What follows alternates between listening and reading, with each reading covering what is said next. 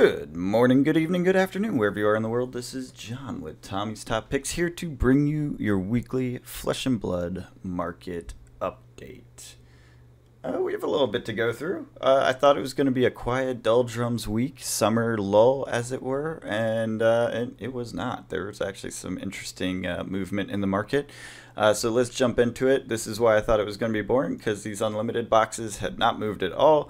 And then we got down to the first edition, and boy, have they started to move. So, most notable, I thought, was this WTR box coming down 12.5% after we saw it already drop $899 to $4,000. So we're at $34.99 listed for a WTR box on TCG Player. You can buy it at that price now, which feels like a pretty good price. If we go back, last time we were in this range, you guys can't see this, was in March, the end of March, right here.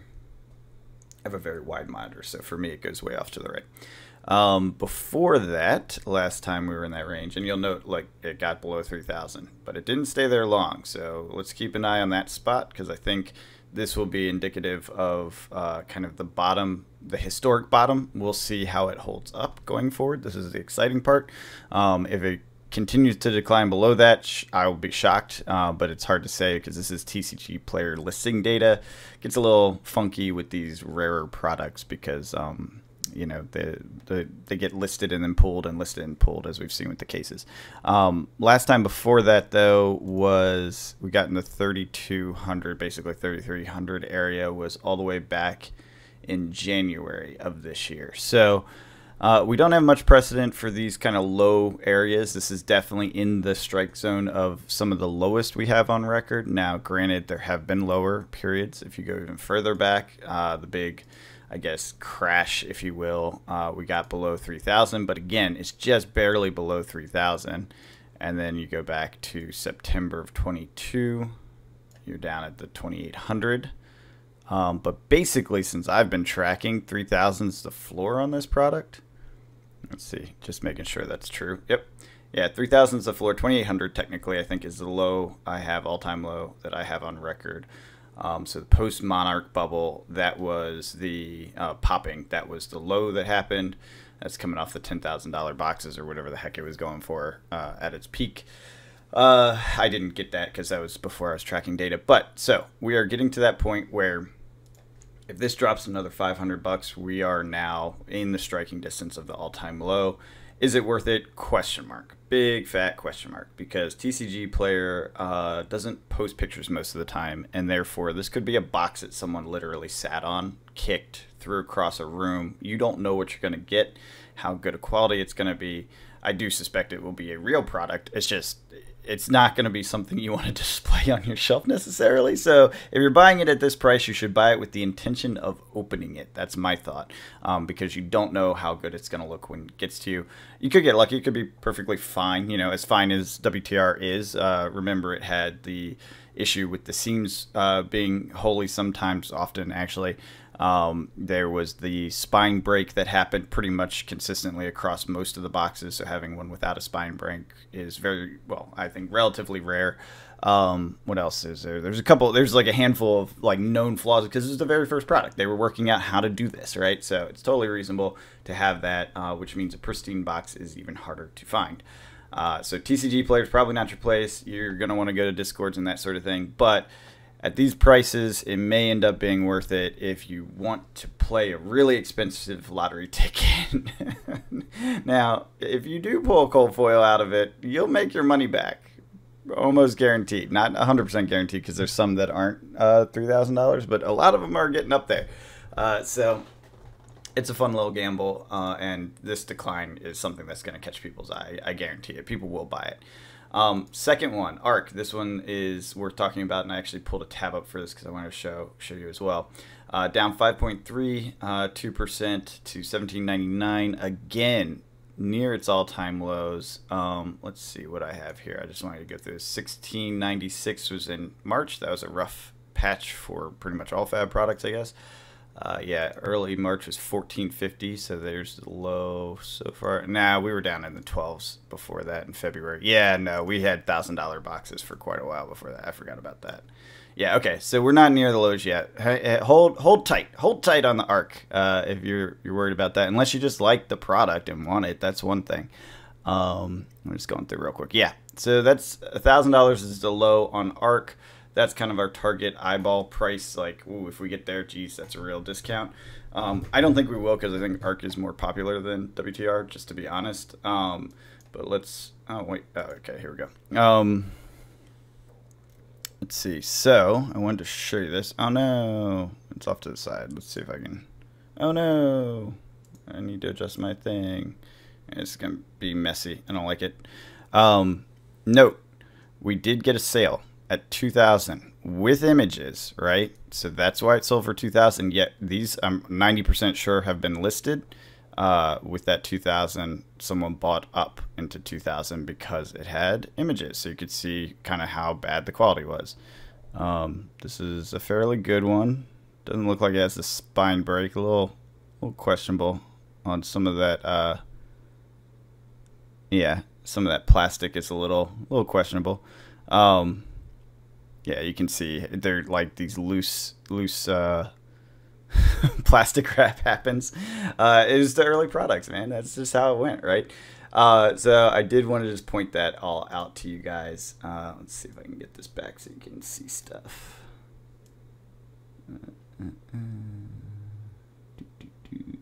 Dates. There we go. All right. So yeah, I wanted to point that out. These are declining. I do feel like this is summer doldrums. We get this. We do get weak markets. I think this type of stuff is whale territory, and whales in August, they're in Europe or somewhere else doing vacation things and not buying. So I think the pressure is off on these sort of high-end products, and that's just how it's going to go. But moving on, and I thought those two were particularly interesting. Moving on. Crew, same sort of thing, down 9.92% to $5.99. I'll just do a quick skim. We've definitely had lower recently, even, so like there. So we're nowhere close to the bottom. Let me just see what I have. 300s, and it looks like that's the low that I have on record. Yeah, 300s, like 380, 375, 345. Yeah, that's the low. Yep. Yeah, 345 is the low I have on record, so we're far away from that. Not really worth paying too much attention to this. It is a nice little discount, but, you know, it's a non-draftable product, et cetera, et cetera. So I think we're okay. Just keeping an eye on this one for now. And we'll take a look at the charts, see what they look like on the charts, too. Anyways, Everfest jumped 9.9%, oh, 9%, yeah, to $60 from $55. Not a huge jump, especially since we recently saw a decline and 60, but, you know, it's a 9% jump, so talk about it. Outsiders got a 4.76% retracement. Not a big deal. We were in the 70s before. It's just the middle of the range here. We'll look at the chart, but I don't think it will be much to talk about. And then Tales of Aria is up 5.38%. Why? I don't know, because it came down. Whatever. It's still below where it dropped to. Or, sorry, it's $1 above where it dropped to from the 300 price range. It's Tales of Aria. We've talked about the dinosaur chart a lot. Everfest down 5% to 228 from 240. Yeah, nothing crazy there. That's actually pretty low for it. Let's just look back real quick. Yeah, I don't see anything this low in a while. So if you've been looking to pick up Everfest, it's definitely a discount since, what is this? Since February. Lowest price since February. So, you know, it's a discount. I don't know. If you want Everfest, there you go. But there's plenty of it. So as far as a sealed product for collection purposes, it's not really the thing to put on your shelf. Trust me, I think a lot of people have a lot of it. I know I have a lot of it. So it's not. This is not going to be rising in price as a collectible or a rare commodity anytime soon, particularly because it's not draftable. Now, it does have some good stuff in it, and the EV is solid. So if you're one of those that like to crack and sell the singles, then do the EV calculation. Like, take a look and see what your probabilities are of getting the various things, because there are some real fire cards in there, and they're probably repressed or depressed right now because people aren't buying. We're kind of between seasons.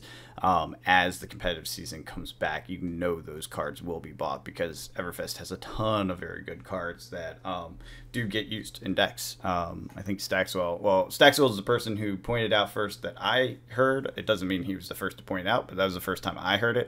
but just thought that was worth noting. Oh yeah, and one other thing, this WTR case is still here, so we're back in the point of having something there 2 weeks in a row. We'll see what happens going forward.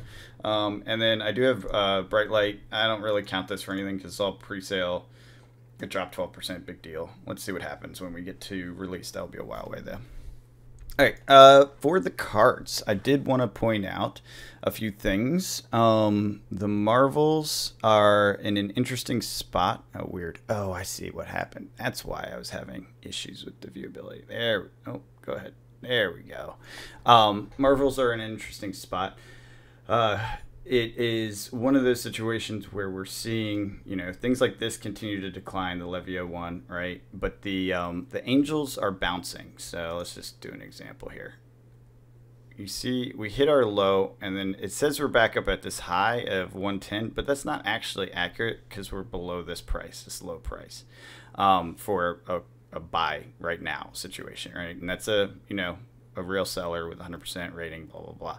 So, I think we're getting to a doldrum with some of these. Probably the less playable ones will decline relatively quickly because it's figured out enough that people are like, okay, these aren't the best. Obviously, some of the better ones, and I'm just assuming this is a really good one with the Spectral Shield, is going up. And it is actually, it's down right now, 129, 130, right? We're getting this doldrum period. But generally speaking, it's done to decline. Yeah, never mind. I was wrong. And that's all in the last few days. Yeah. Yeah, it looks like it's just on a decline. Okay, so hold off on all the angels is what I'm saying. That's what I'm doing personally. You know, not financial advice, but for me, I'll just wait until people are bored of the angels. Yep, so I just wanted to point that out. All right, let's jump into the charts. Let's see here. All right, we're on tails. So WTR, oh yeah, unlimited. Do we even care? I'll go through real quick. I didn't actually look at these because there was no actual valid like price change or anything. You know, everything was flat, and that does appear to be the case. Interesting on crew, it does seem to be stabilizing above the bottom. So we had dead cat bounce. Oh yeah, that's kind of what I wanted to say about the angels. We had a dead cat bounce. Look for them to continue to decline. Generally speaking, I went through all of them earlier on my own, and that's what I saw, is that the majority of them were coming down. I thought the big one, the protection one, was holding up, but now that we just looked at those prices, it's obvious it's still on the downfall too. So dead cat bounce is a thing. Just hold your breath, give it some time. It will settle down quietly. Yeah, there's really nothing to report on these. Pretty standard fare here. Okay. Yeah, first edition. This is where we're actually interested. Let's see what this looks like. Well, case isn't interesting. Yeah, this divergence is huge. Look at that. And then we're down here. Okay, so yeah, if we get this down to this 3,000 range, we're definitely in the low zone. I mean, just maybe set a price alert or something if you guys have one of those bots. If you're really interested, again, realize you're cracking this. This is probably drop kicked across a warehouse, right? So don't get too excited for a pristine box, but if you want to crack it and play the lottery, that is the time to do it when it's at its all-time low, or long-term low. It's not all-time, obviously. Arc, this one is interesting, but yeah, we can see we're still ways off from the bottom, and that divergence is just huge between the case. Obviously, I think that's going to continue to be the way because the cases are going to be really hard to come by going forward. Let's see here. Crew. Oops, sorry, I didn't scroll for you. Massive divergence again, and way away from the recent low. Yeah, I don't know. I don't see this as that crazy. This is because of that silly spike. If it settles here, that's just normal business. This was an insane spike that shouldn't have happened. I don't know what caused it. I don't think anyone knows.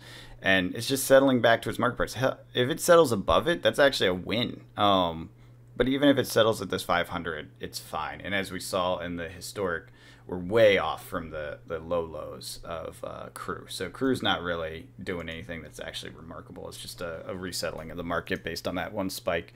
So nothing crazy there. Monarch on a slow glide path down. Glide path down. There's so much of that on the market still, even after this Dusk Till Dawn cracking frenzy. I don't think it made a huge dent in the numbers on the market. Same with Tales of Aria, ton on the market. We are seeing a climb, which I like, so maybe this is a dead cat bounce and it continues down. I actually think that it will stabilize somewhere in this area because that's where it stabilized before this weird bump that we don't really know why. Maybe Icelander and Oldham bump, we'll call it, because they were winning stuff. That's a big question mark. I'm guessing they're total speculation. And yep, nothing too crazy. Similar when you talk about the box to case ratio. Everfest, yep, fell off a cliff. Pretty low prices. Again, very high supply. 2.0s staying pretty flat and boring as it should. And $6 ARB opportunity, again, not worth it. It's interesting, these 2.0s maintain this ARB opportunity for a long period, but it's like only a few bucks, so it's not really that big of a deal. I wonder if that is a 2.0 product feature that we can say is just how it works. It is possible. It's worth thinking about over time as we get more data on this. Dusk Till Dawn, falling back down again, so you'll get your discount buys here soon. Nothing unusual there, right? You get your hype cycle, drop off and release, a little bit of a bounce, and then back down, and it kind of settles into the doldrums, and that's what map's for. Anyways, I hope you guys are out there cracking packs, enjoying games, or touching grass, and swimming in the ocean, and hiking mountains. Do some stuff that's healthy and good for you. It's August. Like, go get a vacation. Go get away from the computer screen. Have some fun. Paint a model. Paint a painting. Paint a something. I don't know. Do what you enjoy to do. Bring peace to your life. When fall hits, it's going to get crazy again. When the next season of competitive hits, of course it will get crazy again. It always does. And we're looking forward to it here. But in the meantime, take a breath. Enjoy your summer while you have it, because fall is coming. Until next time, have a good one.